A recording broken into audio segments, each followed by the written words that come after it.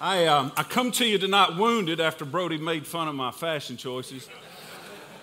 But I got to be honest with you, when at 56 years of age, my fashion is based on three things. Number one, that it doesn't itch. Number two, that it stretches. And number three, that it's comfortable. Amen. So I don't care if you like my shoes or not, they're comfortable, all right? But man, I tell you, the first time I met Brody, I had a friend of mine that was deer hunting with me in Rome, Georgia, and it was supposed to come about 3 or 4 inches of snow the next morning, and he said, hey, I got a friend that we need to call in to help us, because I was telling him it was doe day the next day, and man, we need some help killing some deer. And he said, well, I got a buddy of mine who says that he enjoys hunting. I said, well, does he enjoy hunting or does he love to kill?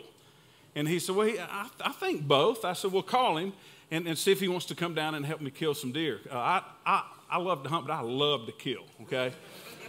And he came down, and man, it's dumping snow, and we're shooting deer, man. We're laying them out there. It's just a massacre. I hope none of you are with PETA, but man, we were smoking them that morning. It was awesome.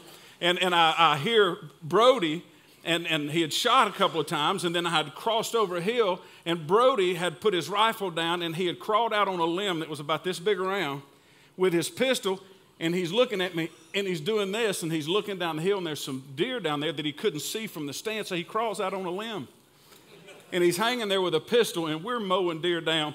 We had a truckload of about 6 or 8 deer, and we get to the processor, because I didn't want to clean that many, and we got to the processor, and the guy says, now, where'd you kill all these does? I said, right here in Floyd County. He said, it's not doe day in Floyd County. I said, oh, yeah, it's doe day in Floyd County. I've read the book. I called this guy out of Andrews, North Carolina to come be with me. I know it's doe day. He said, I'm telling you, sir, it's not doe day. I said, get your book. And he got the book, and he came over, and he said, Forsyth County, not Floyd County. Now, I'm going to ask you one time, where'd you kill these deer? I said, Forsyth County. I've been saying that the last 3 times. So Brody said, man, that was good. I knew we were on the same page hunting when he joined hands with me on that deal. And if you're a game warden, I'm sorry. Listen, that was over 10 years ago, so statute of limitations has us safe. You just need to know that. Man, I love Brody Holloway. I love Little. I love his family. I love Snowbird, because Snowbird has invested in my children. My daughter is on the mission field today as a result of the ministry of Snowbird Wilderness Outfit. She married a boy by the name of Bobby Lane, who we ran into when I was doing ministry in Millington, Tennessee, just north of Memphis, about 10 or 12 miles.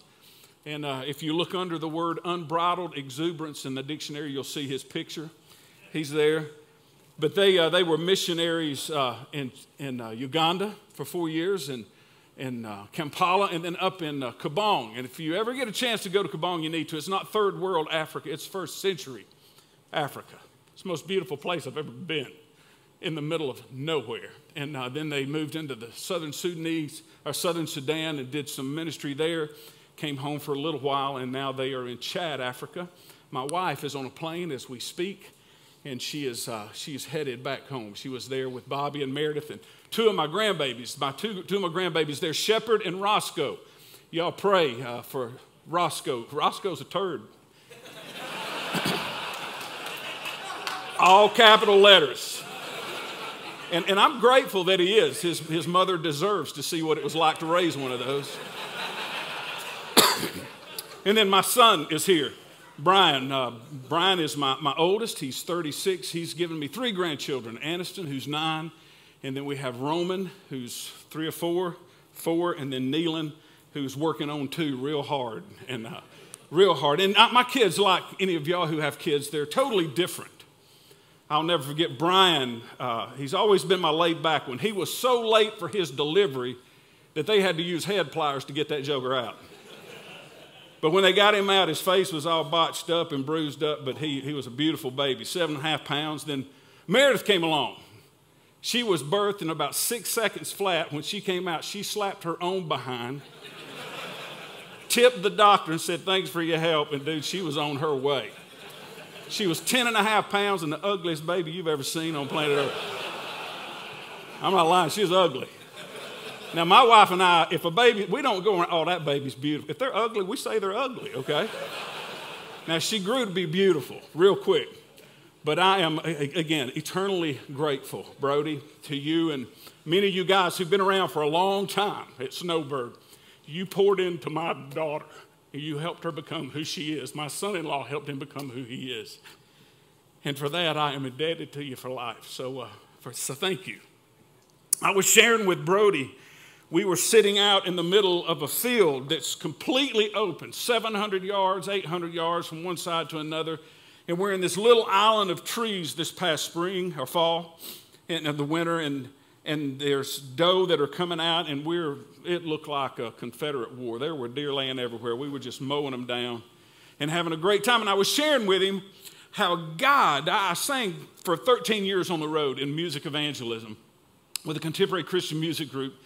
And when I was on the road, evangelism was my heart, man. And when I came off the road and began to pastor, one thing that I really began to have a heart for is discipleship. And I had spent a lifetime discipling people. But one of the things that I think I fell real short in is discipling people to become disciple makers. Does that make sense? Tonight, I don't want to just disciple you. I want us to be prepared to become disciple makers, to take somebody under your wing, to do for somebody else what Brody and Snowbird has done for my daughter and for my son.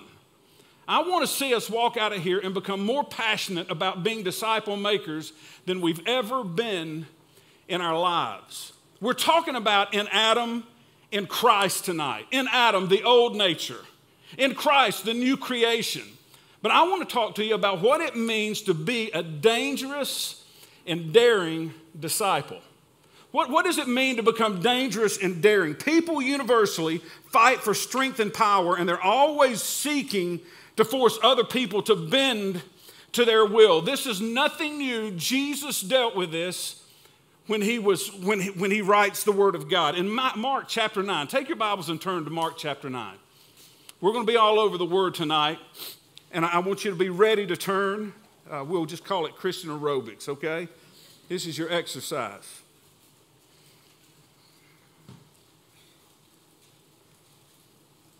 Jesus is hanging out with his boys, and while he's hanging out with them, they start talking about who is the greatest among them. And Jesus, you know, is chuckling on the inside because one thinks he's better than the other. And Jesus is about to set them straight, and he's talking here again to his disciples, and he's teaching them some principles on what it's going to take to be a dangerous and daring disciple. And here's what he says in Mark chapter 9, verse 35. He says, "And he," that being Jesus, "sat down, called the 12 and said to them, if anyone desires to be first, he shall be last of all and servant of all." So he said, when Jesus spoke to them, he says, if, conditional term here. Now, salvation, listen, is not conditional. You just got to reach out and receive the gift. But here is a conditional term. If you want to be a dangerous and daring disciple and you want to be at the front of the line, then you've got to start by moving yourself to the back of the line and begin to wash the people's feet at the rear of the line. This is what it's going to take, he's saying. So clearly what we're seeing here is that strength doesn't come through influence, and we don't get it through grit or sheer determination.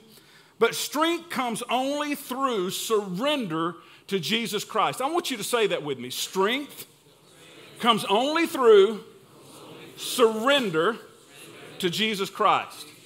That's the only way strength's going to come. We're not going to grit it out. We're not going to make it happen. We're not going to manipulate it. But when we surrender and we get to the back of the line, Jesus begins to do something in us that causes us to become the most dangerous and daring disciples of all time. Take your Bibles and turn with me quickly to 1 Peter chapter 5. 1 Peter chapter 5.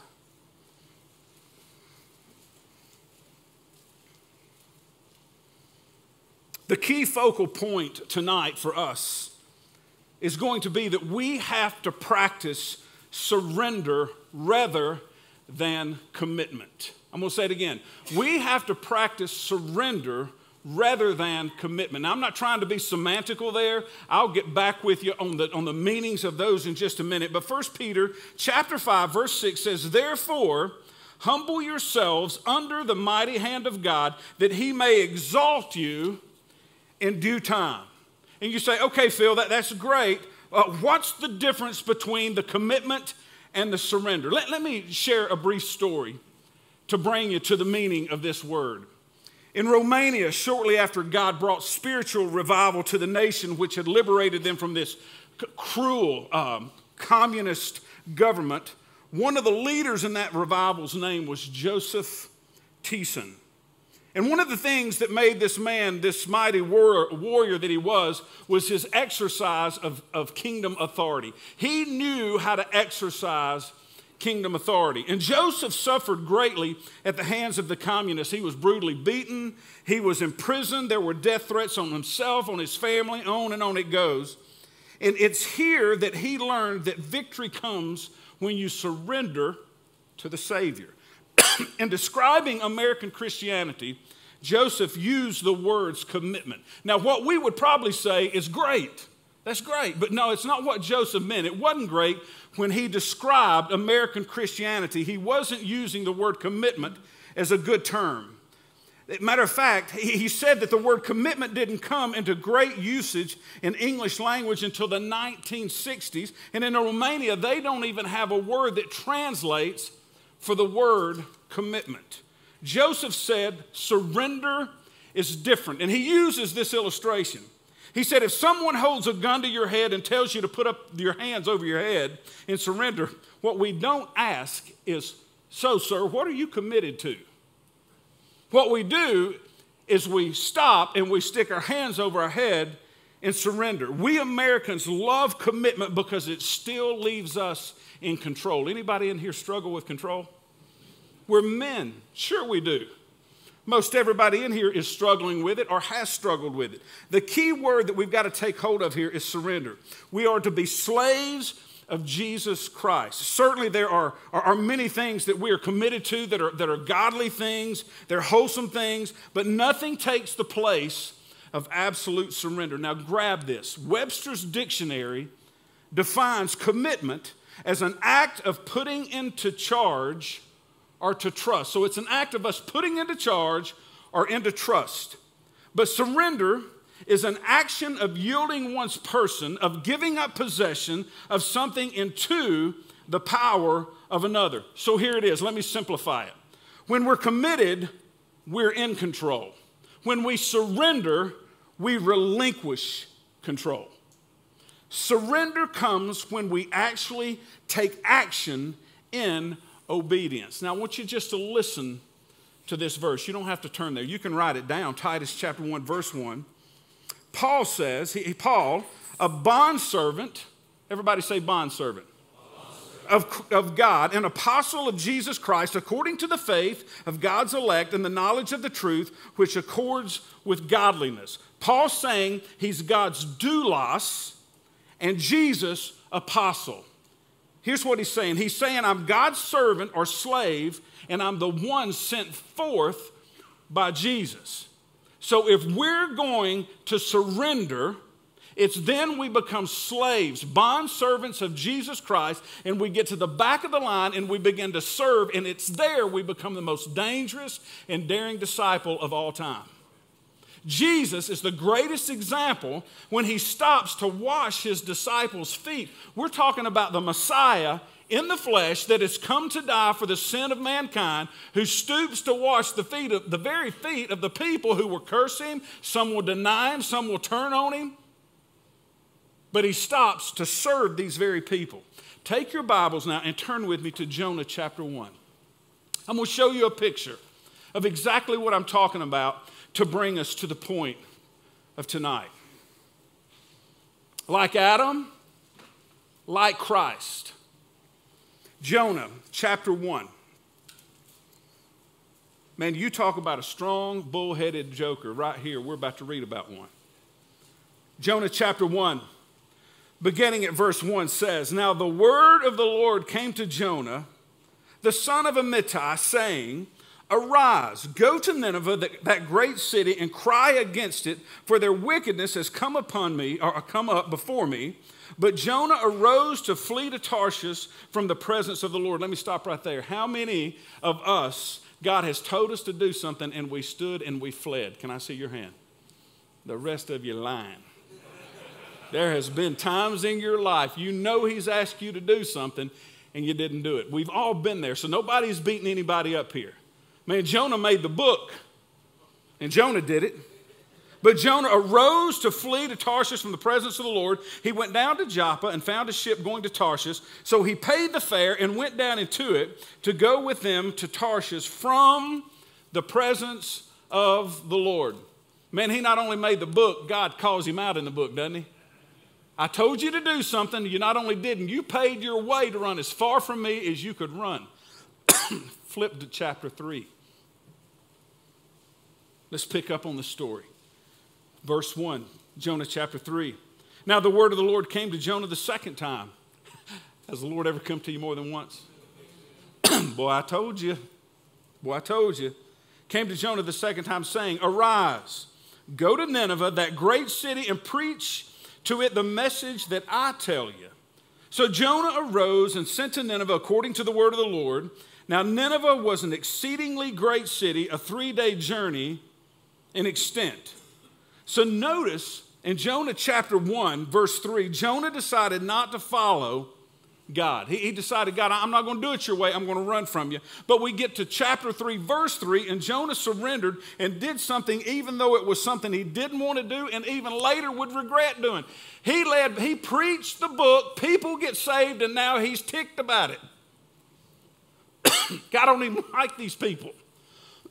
I didn't want them to get saved, but I came because you called me to rise up and go. There's going to be times that God calls us as men to do stuff that we don't want to do, but it's as simple as Brody said, we just simply got to get up and do it.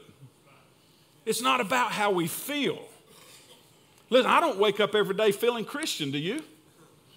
I don't feel like acting like one anyhow. Brody don't either. Obviously, he gets on the plane and don't even want to look at the guy. I've been there. My wife and I were going to see Meredith.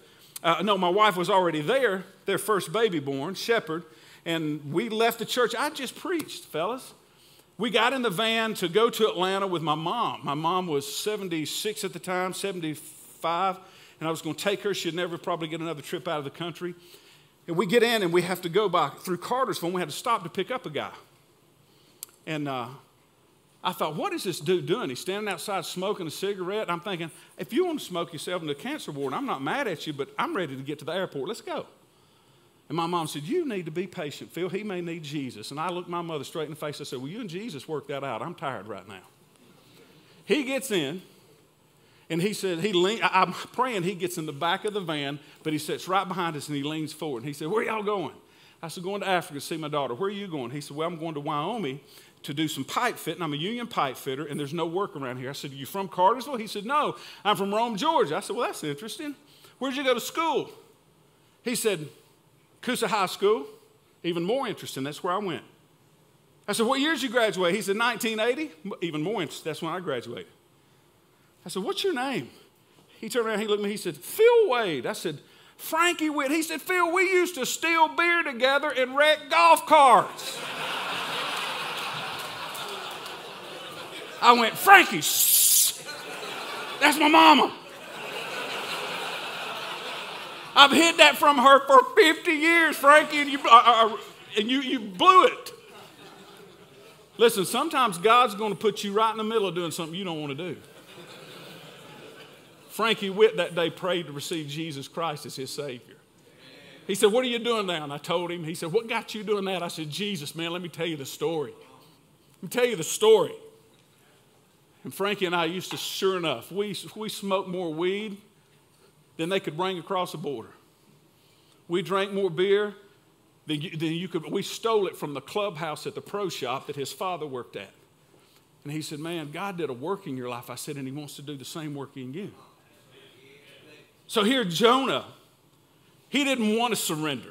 And at first he didn't. But then he surrendered, though he still didn't want to. And he went where he really didn't want to go. He simply went because God had called him to go there. But in contrast to Jonah's story, I want you to listen to Mary's story, Luke chapter 1, verse 38. Y'all wore out from turning yet? Okay, I didn't think so. I'm driving at a point, so stay with me. Luke chapter 1, verse 38.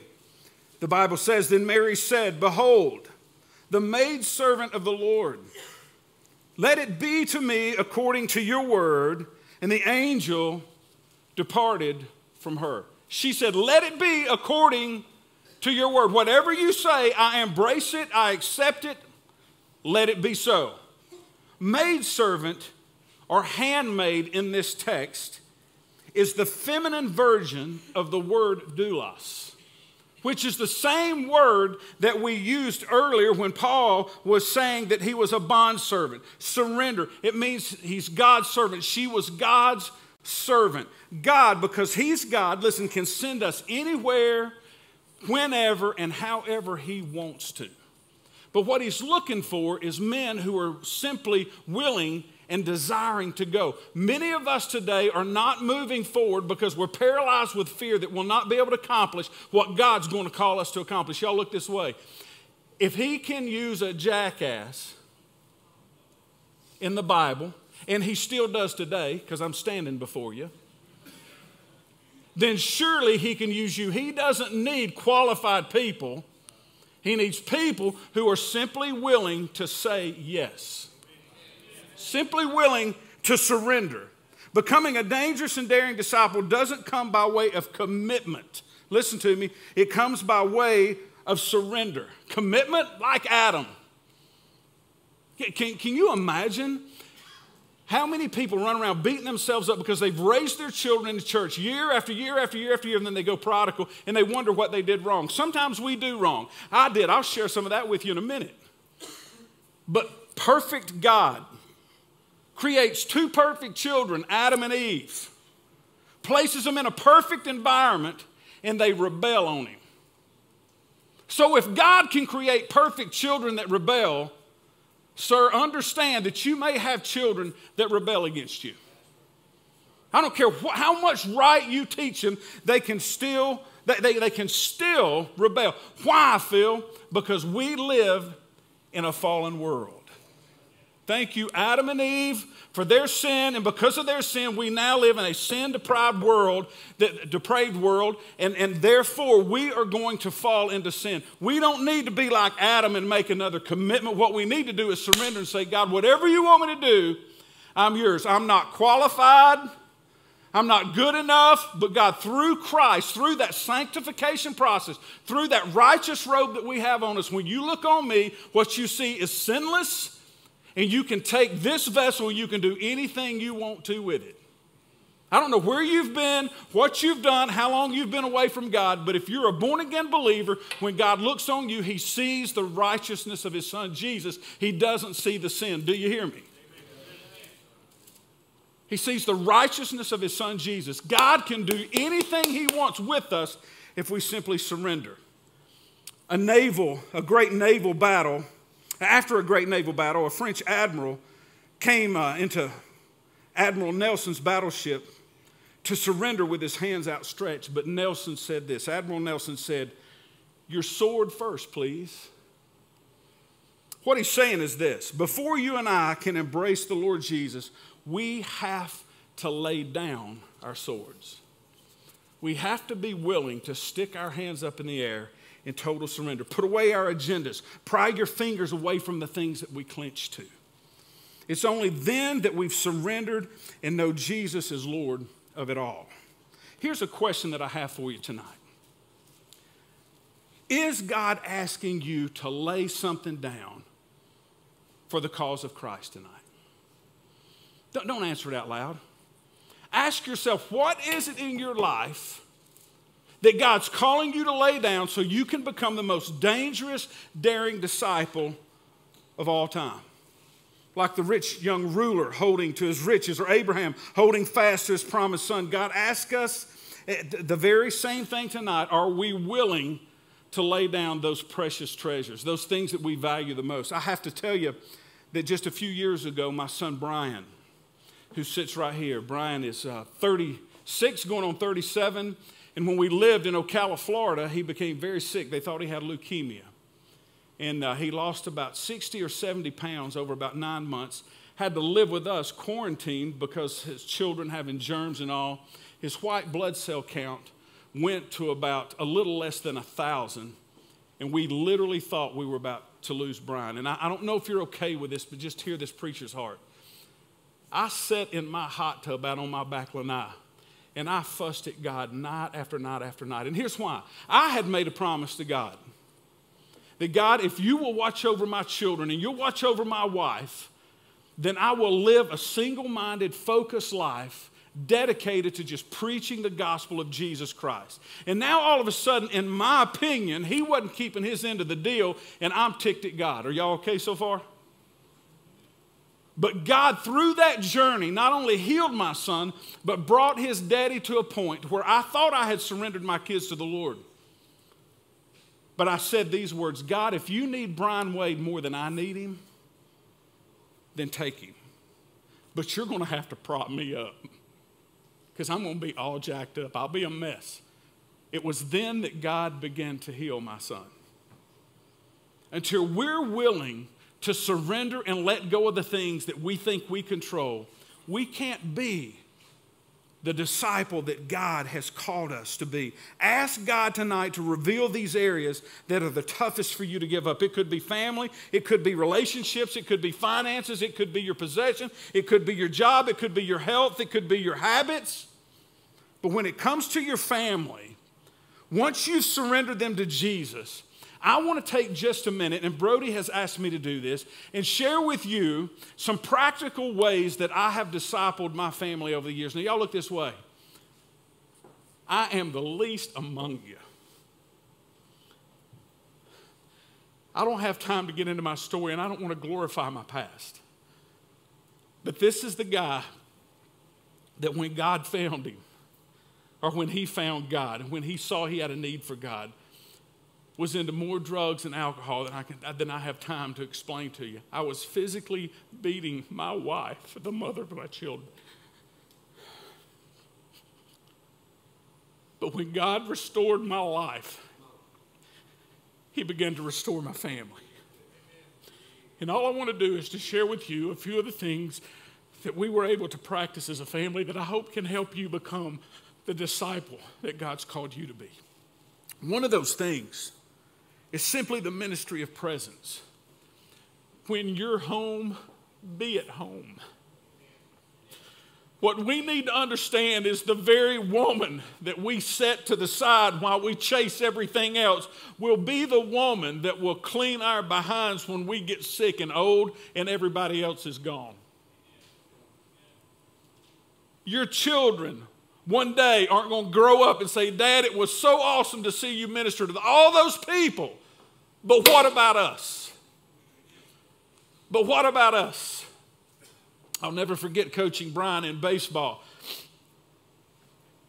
And one day Brian said, Dad, when do I get my dad back? I'm tired of the coach. I want my dad back. When you're at home, be at home. Spend time with your family.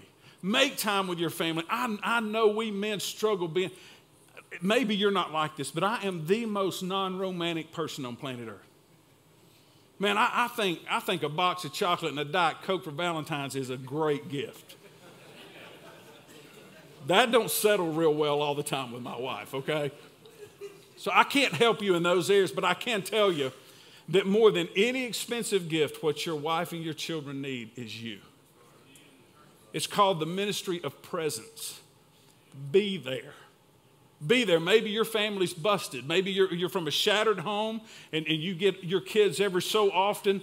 When you have them, be there for them. A second thing would be the ministry of prayer. Let your kids in on your struggles. I'm not saying on all of them, but every time when we struggled financially, and boy, we did, didn't we? Brian and Meredith would come and say, Dad, but I want this kind of shoes or I want this. And we would have to look them in the face and say, guys, we don't have the money. We're struggling to make a house payment. Would you join us in the living room and let's pray together over this? Watch this.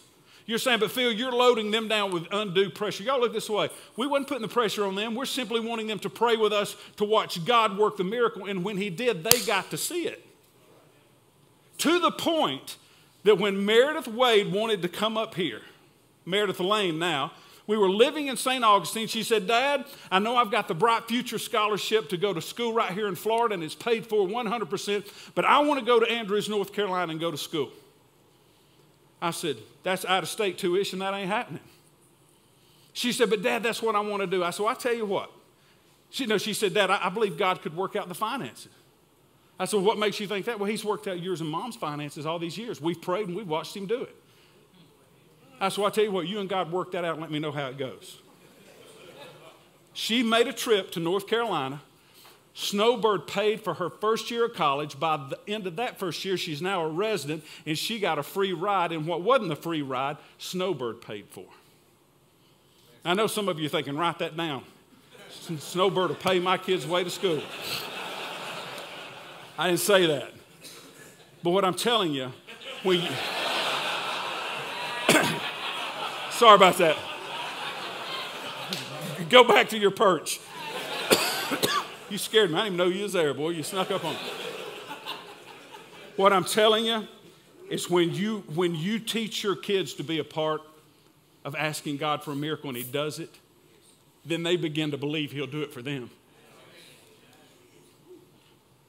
That one was laying sick on his deathbed, and he prayed, God, I don't care who you bring to Mom and Dad's house to pray over me. Please send somebody but heal me. A lady knocks on my door 30 minutes after he prayed that, and I didn't know he prayed it, and said, God's called me to come pray for your son. Are you okay with it? I said, well, absolutely. She goes over and begins to pray over my son. The very same day that I prayed to God that I would release him. Listen, teach your kids. Bring them in on the journey of your prayer life. Teach them. Thirdly, the ministry of mission. Take them on a mission trip. My daughter was probably one of the most materialistic people you've ever met until she got to Aldama, Mexico. And that's where God called her to the mission field.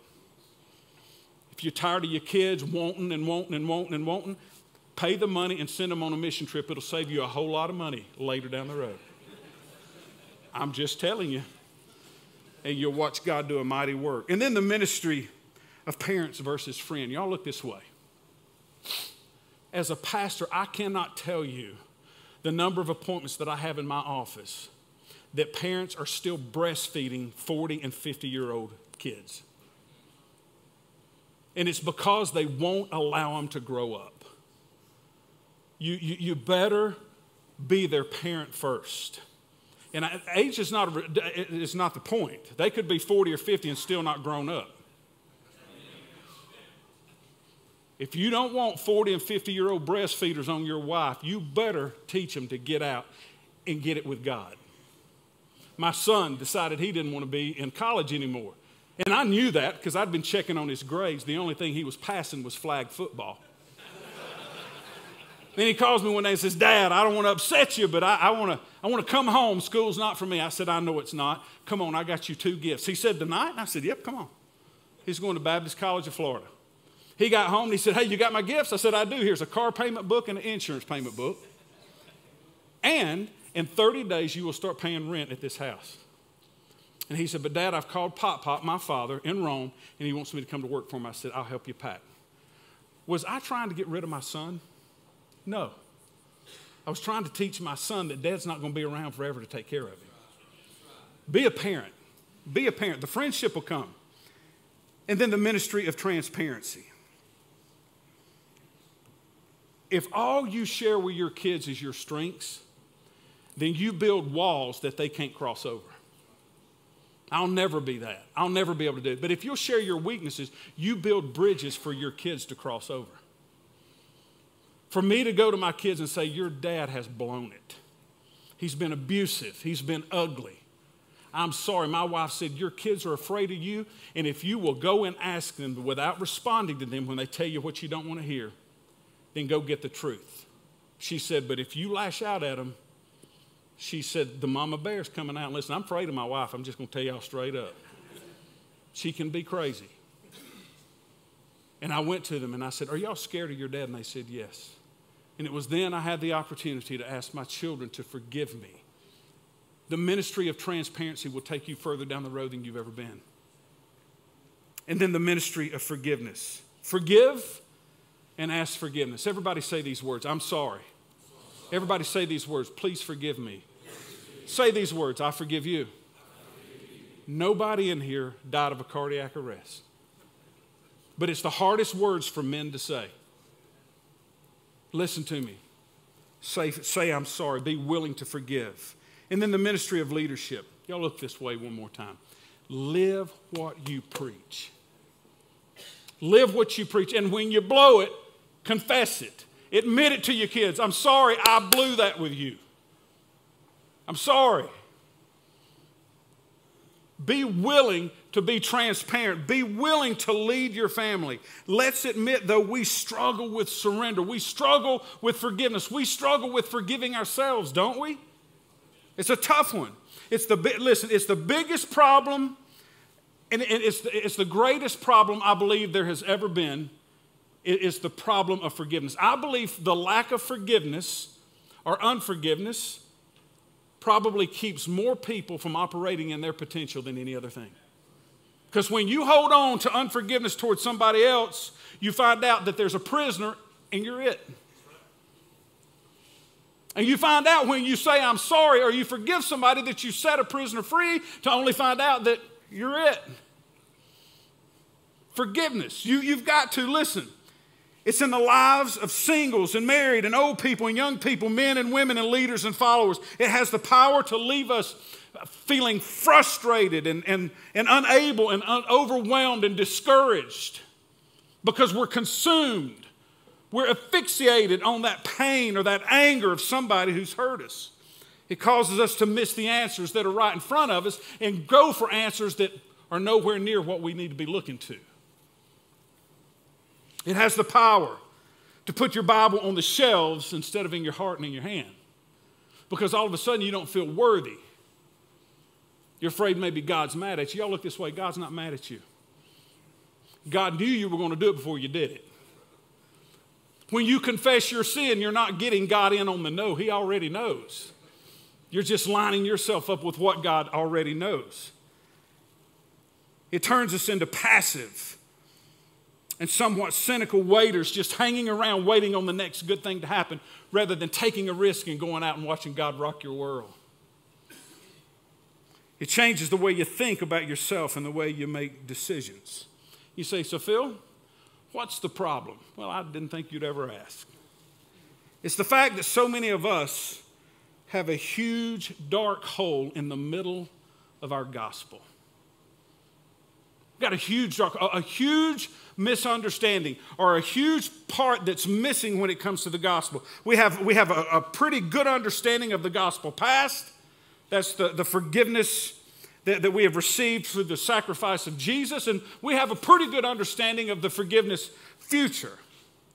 That salvation, the eternity that we'll spend with Jesus. But we really need to understand the benefits of the work of Christ in the here and in the now. Now, you may want to write this down. While Jesus has saved us from the consequences of our sin, He is still saving us from the affliction of our sin. Think about that. He has saved us from the consequences of sin, but we're in the process of being saved from the affliction. Just because you're saved doesn't mean you're not going to be afflicted by sin, because we live in a sin-filled world. So to think that I'm saved and it's all going to be peachy is a lie from hell. Because we still live in this sin-sick world. The Bible powerfully declares that Jesus didn't just die for the past. He didn't just die for our future, but He died for all things that we face even right now. The reason that's important to know, because you can't move forward in the power of Christ as a believer if we're stuck in the past of our sin and our guilt and our shame. God has forgiven, but we've got to learn to forgive ourselves. We've got to learn to let go of the past. God has. We're the ones that's holding on to it. Listen to Galatians 2:20. Turn there in your Bibles and we're done.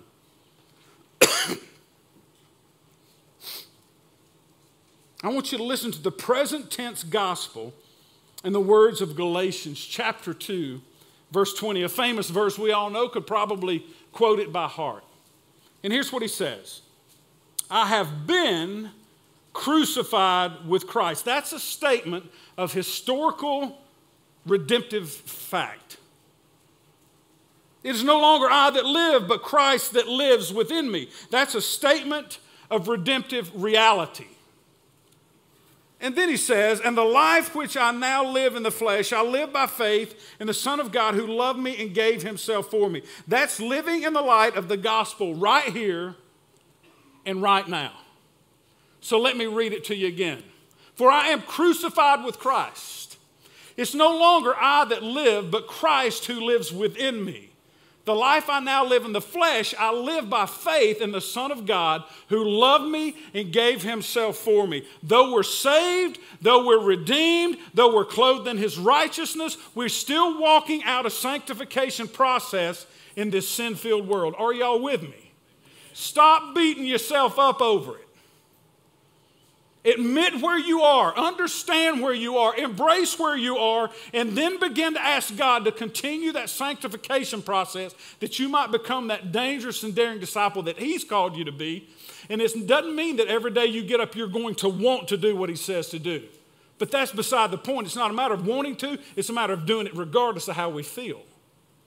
That's what he's saying. So what does the gospel say that we have been given right here, right now, so that we can be all that he's called us to be and do all that he's called us to do? Here it is. Here's the drum roll. The answer is Jesus.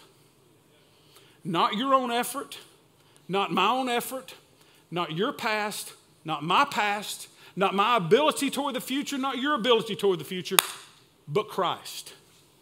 Y'all look this way. He's enough. Christ is enough. He's in you. He's with you. He's for you. In Christ, you really do have everything you need. You really do. You simply have not been left to yourself, the old Adam. Aren't you grateful? He's enough. He's with you. But as I close your Bibles and I want you to just listen to me. But if we're going to embrace that, let me bring you to the final summation of what we got to do. If we're going to be dangerous and daring disciples, we've got to embrace that it's not about anything we can do or have done. It's about everything he's done, and we embrace that. And we walk in his righteousness. But in order to do that, you have to be transparent about where you are right now. If you're not saved, then in order to be a disciple of Christ, you have to trust Christ as your Savior.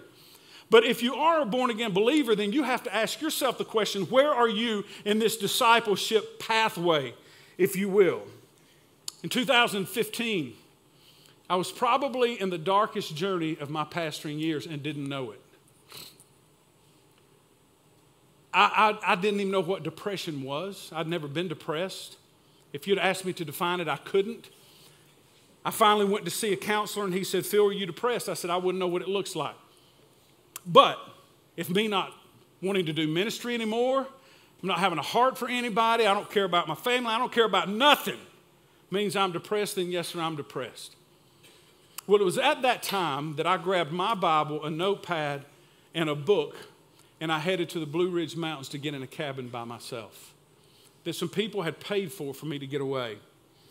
And I began, when I got there, to write a letter to God, because I just wanted to be honest about where I was. Again, I wasn't getting him in on the no.